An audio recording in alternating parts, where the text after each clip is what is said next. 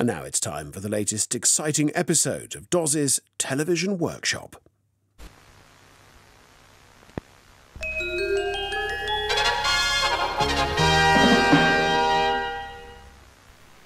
Hello and welcome back to Doz's Television Workshop, where this week we've got some more B&O equipment. This time it's the Bang & Olufsen Beosystem 10 radio cassette. Let's get into it. Right, well, I bought this on a bit of a whim from my mate Colin about 8 weeks ago, and it's been sat in the lounge and I haven't done anything with it yet.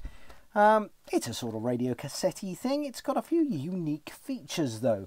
But I'll just take you through what we've got on the front panel. Typical stylish B&O looks. We've got a volume slider there, 1 to 10. Even moves like a little scale in the perspex behind there. Tape controls. The tape's all sort of stuck up and doesn't work. We've got tape. We've got aux, which I shall come back to. Long, medium waves.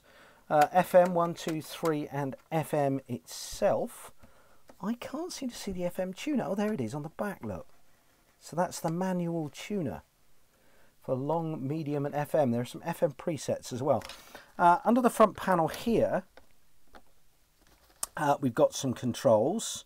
And I've just seen something which may give us a clue to one of the faults. We've got an acoustic mode slider. AFC for the stereo. So we've got mono, stereo, stereo wide. We've got these three sort of presets here for our 3 FM presets on the top. A tape selector select switch, ferric, chrome dioxide and metal.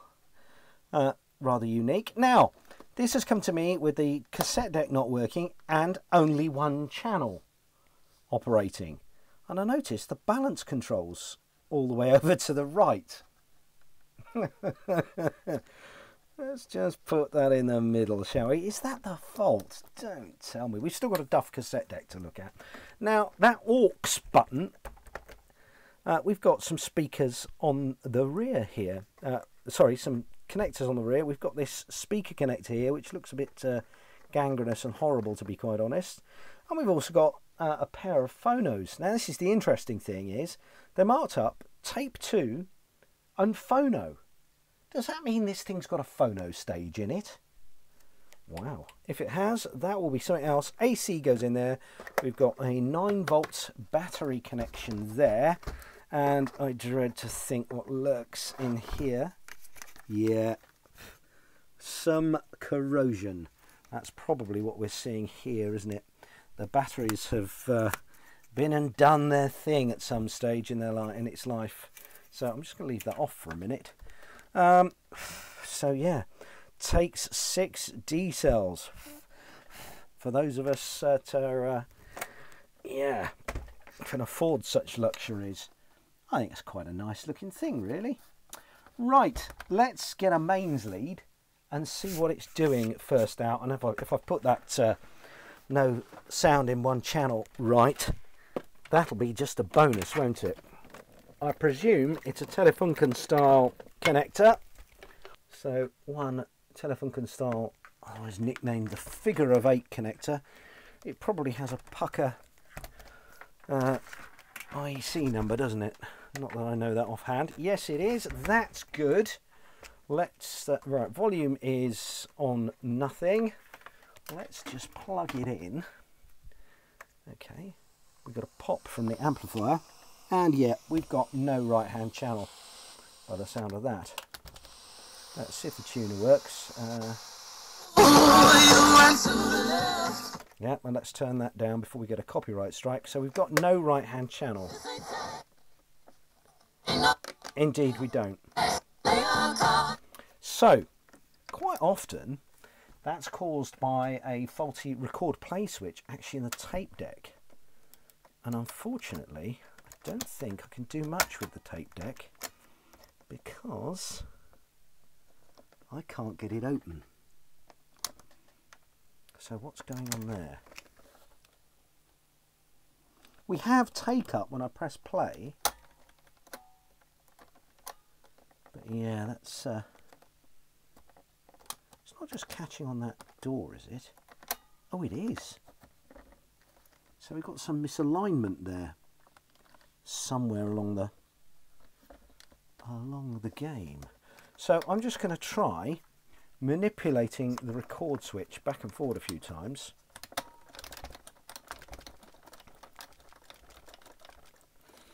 Just hold down start, press record.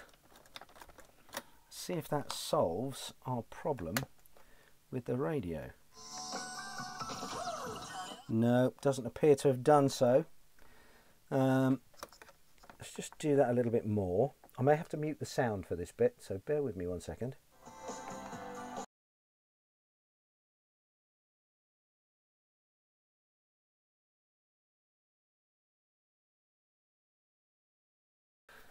No.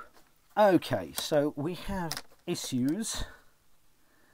That cassette door is definitely lower. If you look at the gap there and the gap there, see if we can't quickly put that right, because I wonder if that just pops off the front for servicing purposes and it's not quite located right. Looks right on the hinges here, but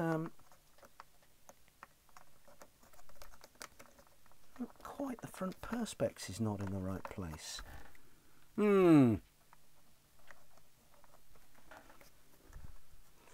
Can't say I'm entirely bothered by the cassette, but it'd be nice if it worked, wouldn't it? How do we organise that to move? There's a little bit of movement in the door, but nothing that I'd think would be excessive. Knowing B&O, they generally make access to cleaning heads and things quite easy. Or am I kidding myself? I can't see how that comes apart if it does. Anyway, right, let's pop it all back together, take it apart, and see if we can't solve our channel issues. Oh, right, you see that on the top camera. This gap over here is non-existent, and we get quite a wide gap over there. I suspect somebody has been here before. Right, let's take these 2 screws out of the battery compartment and see what we can see. Oh, 3 screws in fact. So we've got one there, crusty and horrible. Another one there. So I reckon that probably hinges up and out like that. Yes, okay. Yeah, this has been apart before, hasn't it? And somebody's not done due diligence with putting it back together. Oh, right, okay. So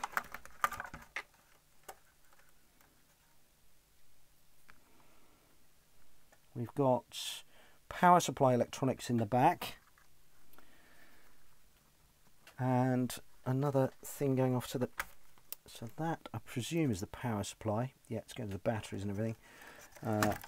There's a white wire there on the antenna, which appears to come off, the FM antenna that is. Looks like it'll just slide off with some gentle persuasion.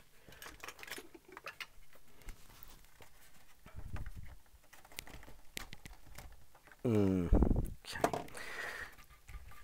Oh, and there's a load of other stuff going on down here. Oh, and there's an errant spring that has fallen out. Okay, I think I'm just going to pop this down, have a look in the bottom. Yeah, there's a connector there. See if it's go to the battery compartment for whatever reason.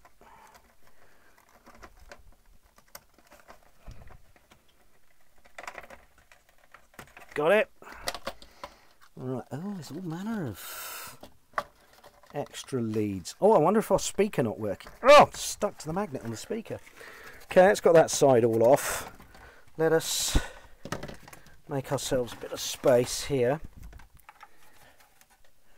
That's to our speaker connector board there. And this looks to be to our auxiliary sockets. And that is that antenna connection that I can't seem to want to remove. Got it? Okay. So, that's what we've got in there. Some unpleasant corrosion on that board. Little power supply, just a bridge rectifier. There's not even a smoothing capacitor in there. One takes it's in the main unit somewhere. A few sockets on there, and that's it. So, okay, interesting sort of waveguide business going on here, presumably to try and improve the performance of the speakers. Right, okay. So,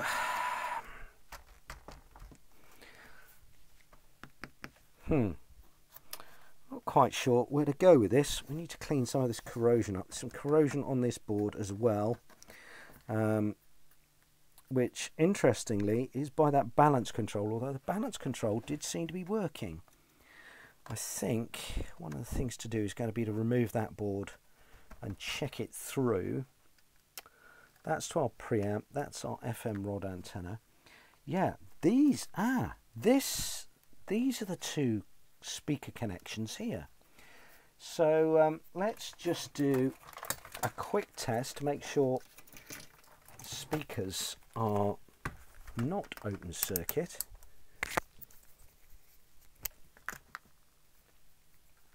Meter to ohms.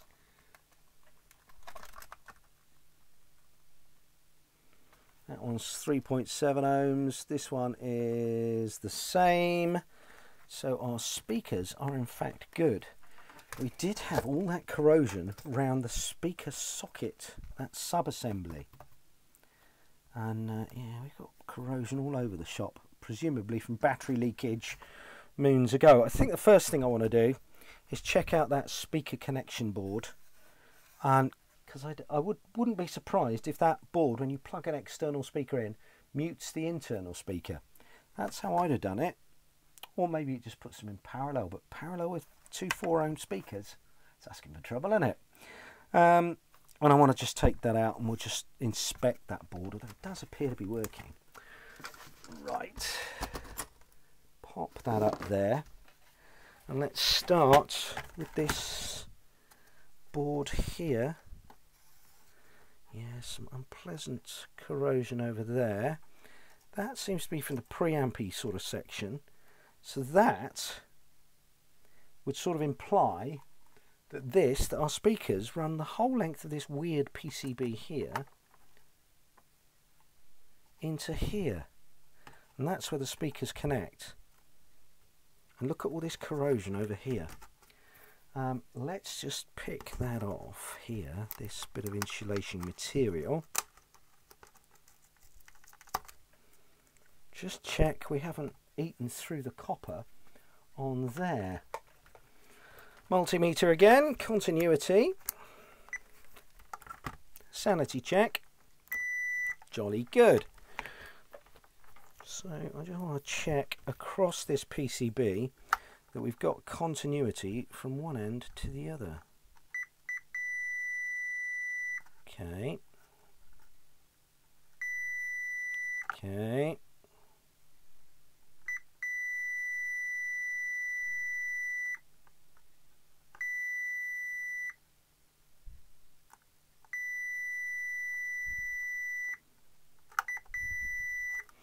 So despite the fact that this is looking unpleasant, it seems to be alright. We'll clean that up a bit later on. Now, which channel wasn't working? So it's the right channel that isn't working. And would you look at that? That speaker socket, it's the right hand channel with all the unpleasantries going on. So let's just undo this little subboard. And yeah, the sockets have got 3 contacts on. Well, why they're open circuit, we should have one from the input straight to the speakers, shouldn't we? So that one's short circuit there. This one isn't. So I reckon that's the, if there's a plug in here, disconnect the speaker's signal. And the right hand one is open circuit. Right, out it comes. And it's excessively awkward. There we go. Yeah, look at that. It's as green as grass in there. I wonder if we can do anything to clean that up. Or is it simply... Oh, you can see in the bottom. Let me zoom in. Let's get in there. There you can sort of see in the bottom of that smaller contact, there is like a contact spring in there. And what's the better in that one there that's full of green ooh nasty is our problematic one. Right. What am I going to do to clean that out? Let's zoom out. What do we think? Bit of IPA in there to start? I think this calls for the toothbrush. I wonder if I can just brush some of that corrosion out before we go mad. Yeah, that's pretty unpleasant in there. Let's get a little pick or something. Oh, it's very corroded. I wonder if a bit of white vinegar will do it. Let's go and investigate that. In fact, if I take the socket out, perhaps I could immerse it in something that'll just clean that up for us. Right, hold that thought. Malt vinegar, ketchup, Godslayer. Yeah, that's not going to do.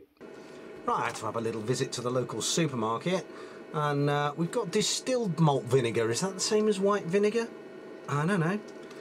Probably great for putting on your chips. I have no idea. Right, let's get that socket out, and yeah, go from there.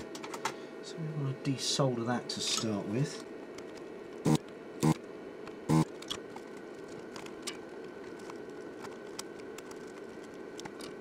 Right, chuck it in there, and we're going to chuck a little bit of distilled malt vinegar in and see if it does the job.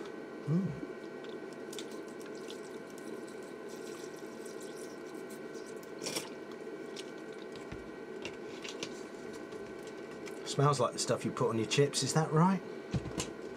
Oh, it's fizzing away. You see that? See him in a bit. Wrong way.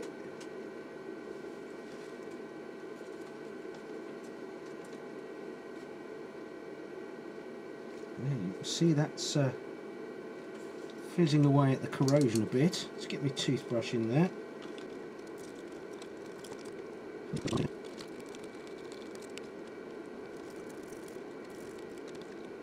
Let's just leave that in there a few minutes and see what happens. In fact, while we've got the vinegar out, we'll just try applying a bit to these battery contacts as well. It seems to be fizzing around a treat.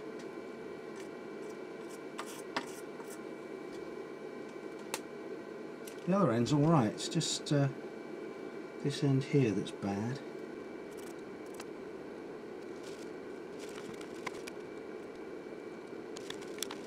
Still a bit green, but it's not an electrical connection, so I'm not particularly bothered by it. Is this bit of corrosion on this board? I wonder if this will assist us there at all. Just a little bit. Just going to clean all that up, I think.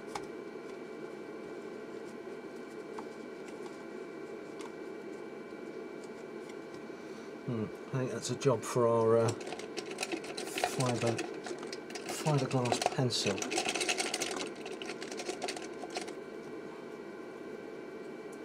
Just don't want that to continue eating into the board.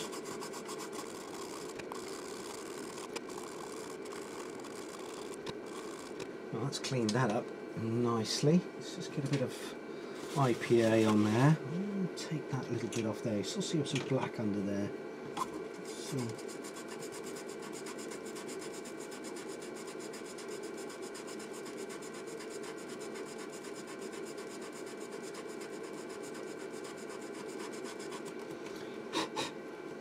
you see where it's got under the solder resist and started to eat away at things a little.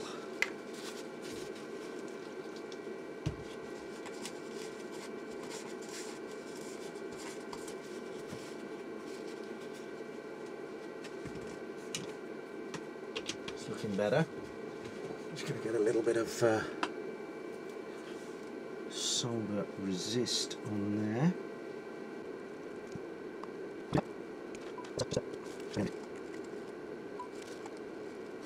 There, horrible, but it's giving it some protection. I should get the old ultraviolet curing thing.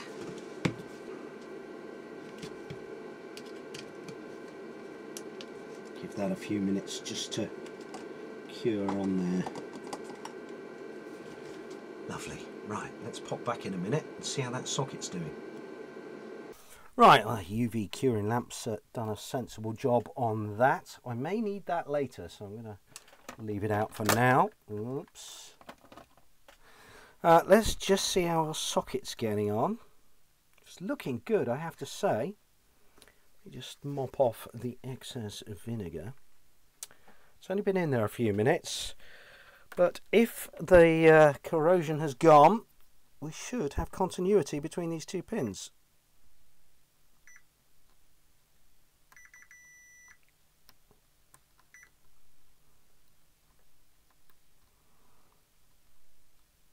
No, we don't. Let us clean that up some more. Just give it a squish. One to rinse the IPA off. Sorry, not the IPA, the vinegar. Where is my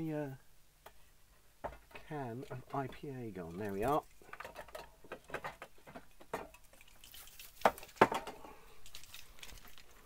That'll rinse out.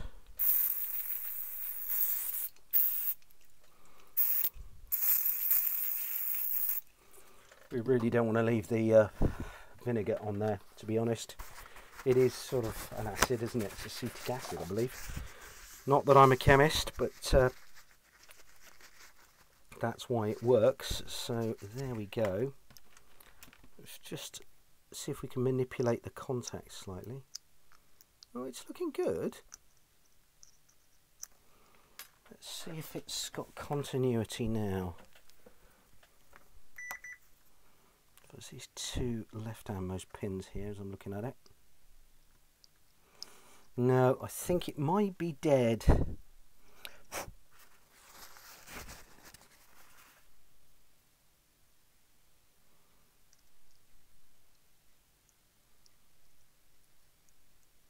I wonder if that outer contact, because I can see the bottom contact is now looking clean. Let's give it a quick squib with Servicol.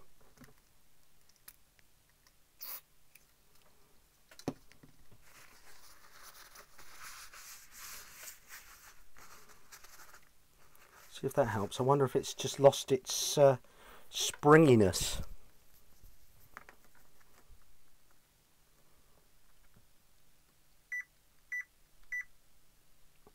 I think it's had it. Well, there you go. So in the event of us needing external speakers to plug into it, I've liked it to have worked, but it's not going to happen instantly, is it? I could start looking out for another one of those maybe. But just for now, I'm going to short out those two contacts, I think. Unless it miraculously comes back to life in a second once I've soldered it. Just test it again, but I don't give it much hope. No. Okay, so what I'm going to do is I'm just going to put a blob of solder in between those two pins. Just for now.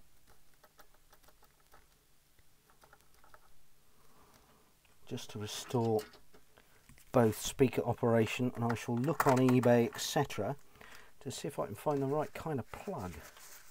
While I've got this pot of stuff over here, I'm actually just going to pop those corroded screws in. Look at them fizzing away. It's doing the job.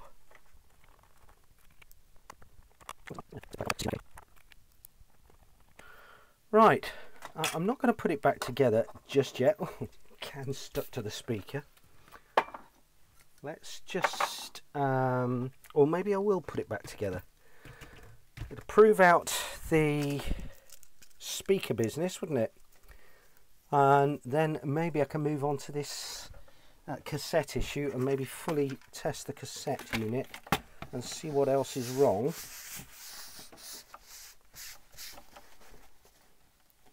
Yeah, this piece of insulation needs to go back on there.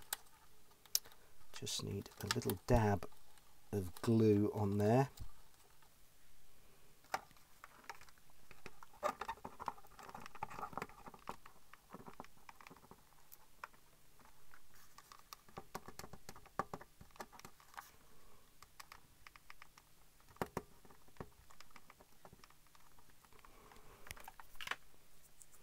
Right, that should hold that into position. If B&O deemed it necessary, so do I.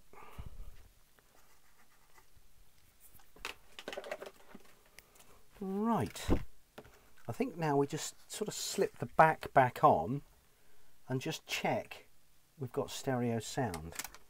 So I'm just going to dust all this corrosion and detritus out of here.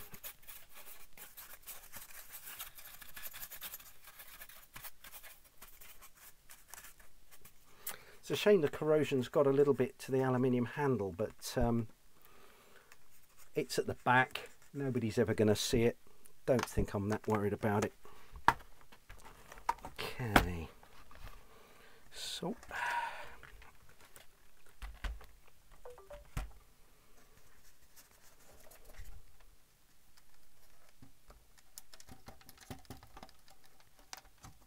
Let's make myself some more room again.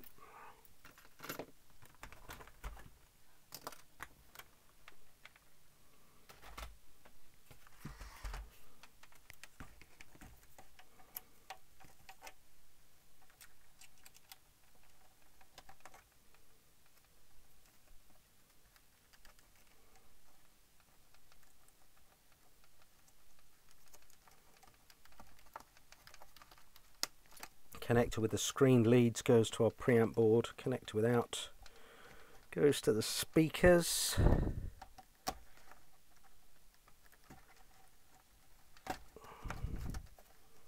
Oh, stubborn.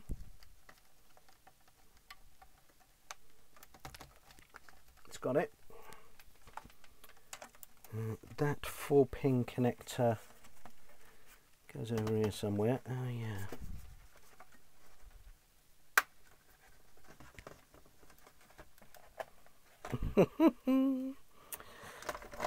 Stand it back upright.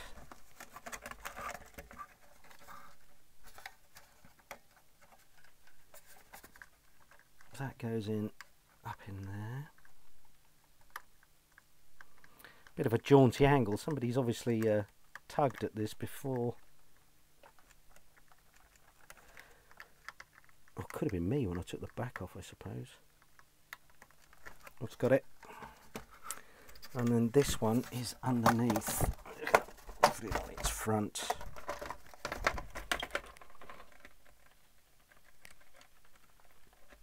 Probably a bit difficult for you to see on camera, that one, but there we go. Right, that's in place.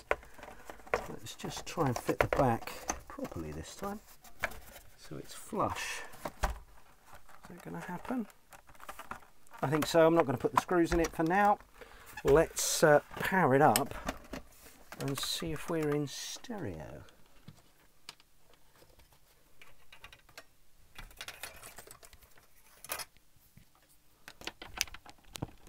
And there we go. Mains is on. I can confirm we're in stereo. That is both speakers working. I'll be your galaxy. Let's not leave that on for too long for fear of a copyright strike. Well, that's it all working, isn't it? Let's just check that balance control.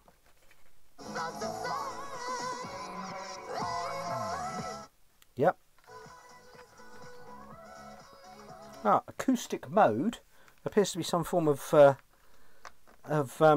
tone control. Right, so what have we got left to do? This errant cassette door, and then we can test the cassette deck. So, yeah. So clearly, if we look at this here, we've got a big gap along there. I might be better off with a light off, bear with me. Now, we've still got the reflection from the fluorescent on the roof. You can see though, there is a big gap there, and there is absolutely no gap there. So that is preventing the cassette door from opening when this flap's shut. So unless this flap is in the wrong place, which it doesn't appear to be, it appears that this cassette door has just dropped down. But there's no real play in the hinges, so it's got to be the fascia. So my big question is, how does the fascia undo? Okay, well that's handy. So push the two tangs in here. There are two tangs, look, and the door hinges all the way out, which is very useful. Oh, I tell you what, is that just held on with tape? Like a double-sided tape, and it's moved? I wonder. Can I get my fingers in underneath it? Let's just grab a cassette and see what the actual cassette is doing itself. Right, I have the workshop test cassette. Appears to be wanting to play side B. Let's press play. Well, I've got take up. That spool appears to be moving correctly. That means we've got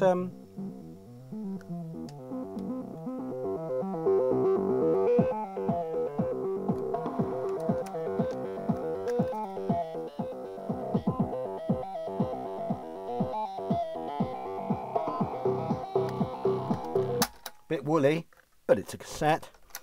We've got rewind, plenty of rewind, plenty of fast forward. Well, that is good news. So the cassette sort of works. Does sound like it needs a head clean or something. Let's just get the cassette back out and deal with this door. So I've got two sort of welded plastic welds there and there, which are holding the sort of springs on the front. So what's actually holding the perspex to the frame? Is anything holding the perspex to the frame? Has somebody inexpertly glued this in times gone by? I don't know. I wonder if I can just gently ease a spudger in there without cracking it. I don't have a good rap when it comes to this. See my video on my backlights on my car.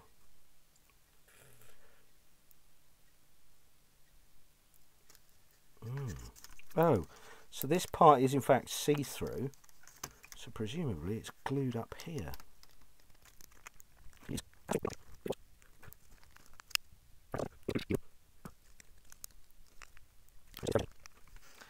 I wonder if some hot air would help. Trusty hot air gun.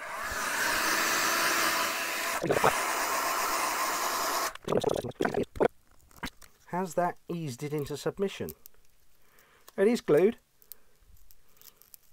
and taped by the look of it. No, it is tape, I think. Right. Good. So let's get this nasty tape off here. And yeah, stick a bit of new on and get it sort of lined up in the right place.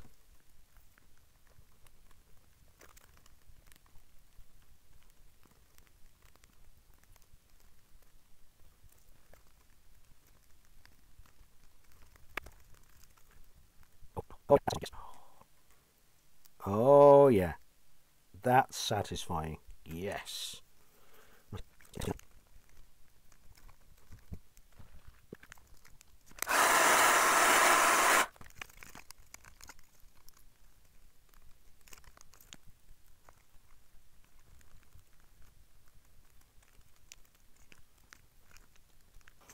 Just quite a tacky area there, but I think the important part is we've got most of that off, so that when we position the door back on again, it'll go into the right position. As you can see, I think that sort of wants to live about there, really. I wonder if there's enough stick. Yeah, there is just enough stick in there just to hold it on. Let me just close that for a second. There we are. Get that right. There we go.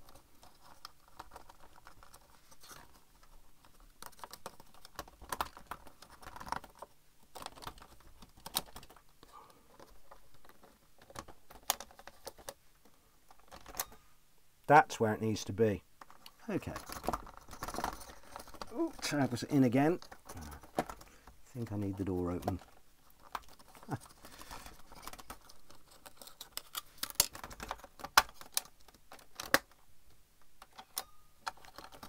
There we are. Okay. Double-sided tape then. I've got this stuff. It's quite wide. That's what worries me. I don't think we're going to get any in under here. But it should be all right for the top bit, and this stuff does stick very well. So I think we'll be all right. Little pair of scissors. I think I'm going to stick it on the lid. Let's just clean that lid. Make sure there are no unpleasant finger marks behind it before we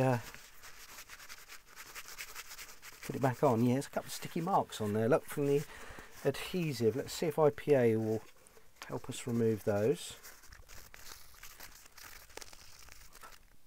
I think that's as near as damn it I'm going to get it.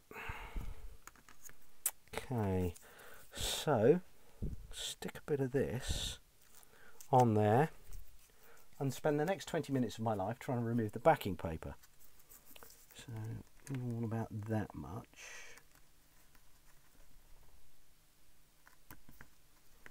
I'm not going to bother with going along the bottom because I don't think I'll ever manage to cut a piece down that's going to look any good, and this will hold it.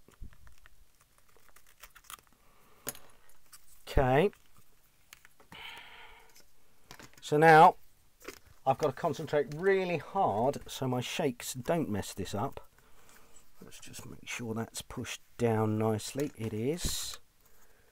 And then pick the edge off. Could be here a while.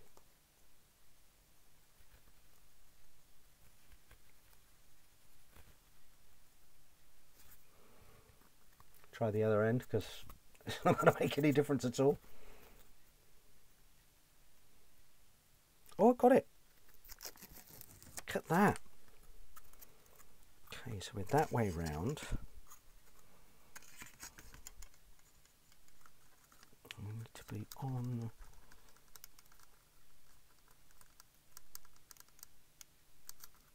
I reckon about there. Does that look straight to you?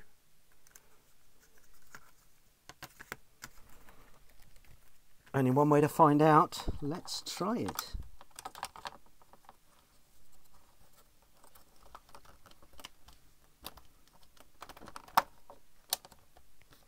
Door in place. All the lines on the front look a lot better now. I'll just show you that. In fact, you can probably see on here that that line is in a nice place now. That line looks a lot better. And the eject works. Fabulous. Right. While we've got this in bits, let's just clean the heads up.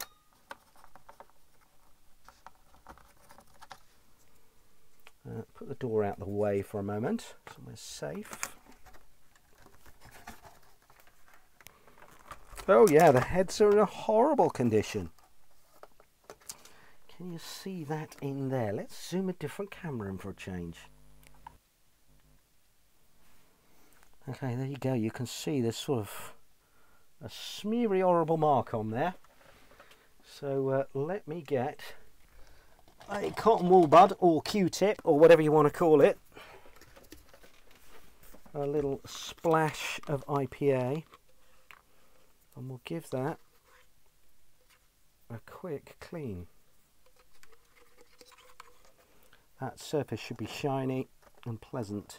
And it's neither.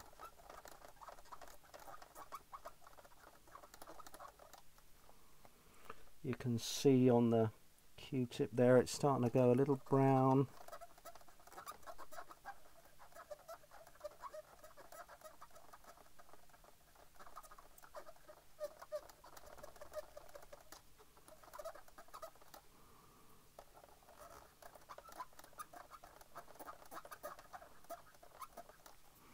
Put it into play and clean that roller up a little bit while we're here.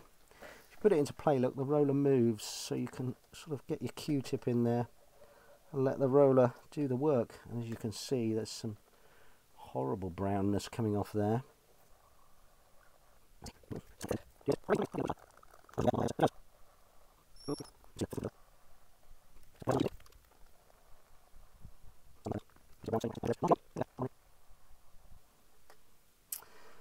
Good, right, well, I'm happier with that now.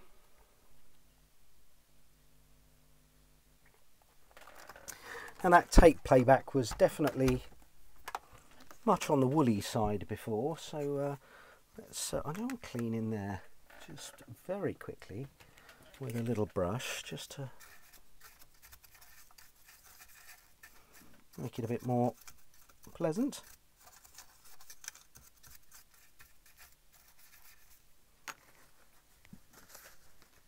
So a little IPA maybe.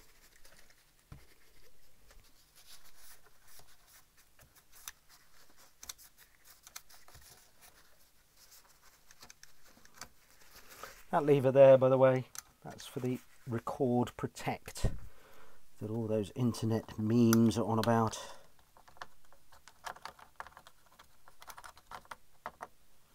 That fits in like that, pushes home, and then closes like that. That all works as intended. I wonder if that's just years of gravity tugging on that tape that caused that to fall slightly. Right, let's try my tape again and see if it sounds less woolly this time.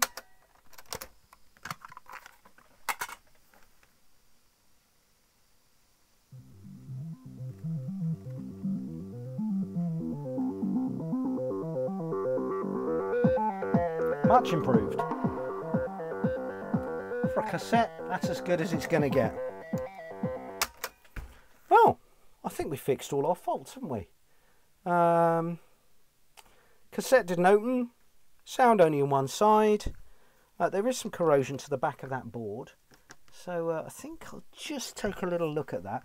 If it's not severe, I'm going to leave it alone. If it ever gives problems again, I have no intention of parting with this. I'm rather made up with it. So, yeah, let's just have a little look at that. And if it isn't too bad, it's going to stay. Oh, I've got to take it back off again.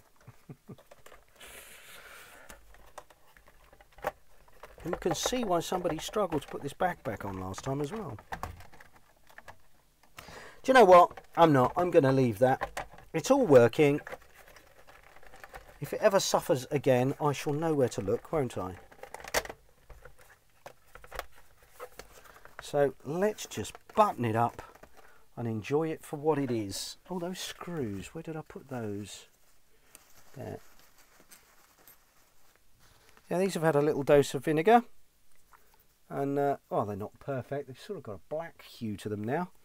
They're certainly looking a lot better than they were.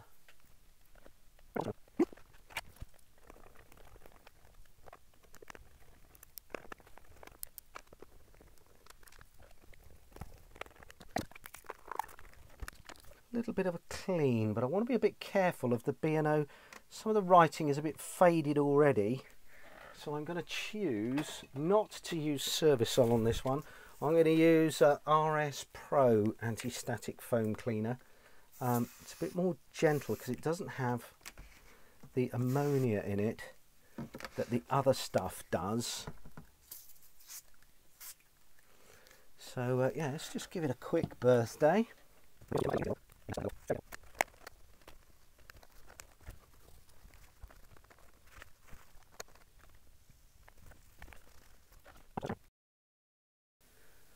There you go. Nice, simple repair to this Bang & Olufsen Beosystem 10 radio cassettes. That's about it for this week. Thank you for watching. Click like, subscribe, do all that rubbish, and I'll see you really soon here on Doz's Television Workshop. Cheers now. Bye.